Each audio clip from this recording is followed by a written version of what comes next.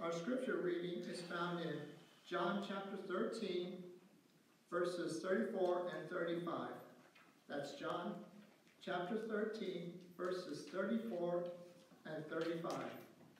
And I'll be reading from the New King James Version. If you have it, say amen. John 13, 34 and 35, that Jesus spoke. A new commandment I give to you, that you love one another, as I have loved you, that you also love one another. By this, all will know that you are my disciples, if you have love for one another. May the Lord add a rich blessing to the reading of his holy word. Let us kneel for prayer.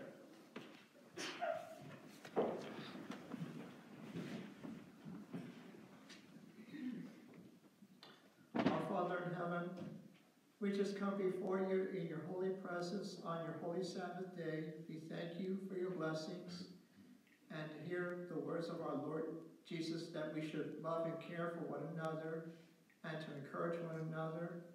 And we're praying for the congregation and for those who are watching on Zoom to hear your words from on high given by our brother Paul as he'll be preaching in today's message, so they can hear your words from on high and to be lifted up and to draw closer to our Lord and Savior Jesus.